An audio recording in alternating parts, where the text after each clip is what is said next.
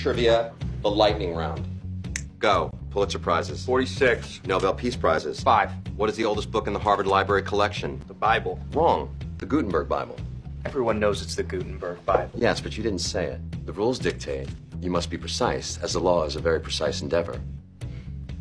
How many U.S. 8. That's not fair. You didn't even finish the question. And yet it's right. The question was going to be how many U.S. presidents have attended Harvard. You want names? No, we get it. Final round. Ross is ahead by one question each. Points are double. Double because he wants to keep you in the game, Seth. Bring it on, Ross. I bleed crimson. Oh, venomous banter. This is adorable. I love it. Ross, square pizza. Where do you get it? Are you kidding? Any self-respecting Harvard alumnus would know the answer to that. Late night studying, you want square pizza, where do you go? You know, I'm more of a burger guy. I study better on protein.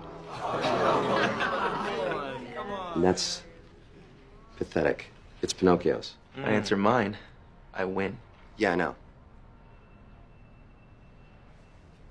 How many current U.S. Supreme Court justices are from our alma mater? 5. Got anything to say, Ross? No, just that the answer is wrong.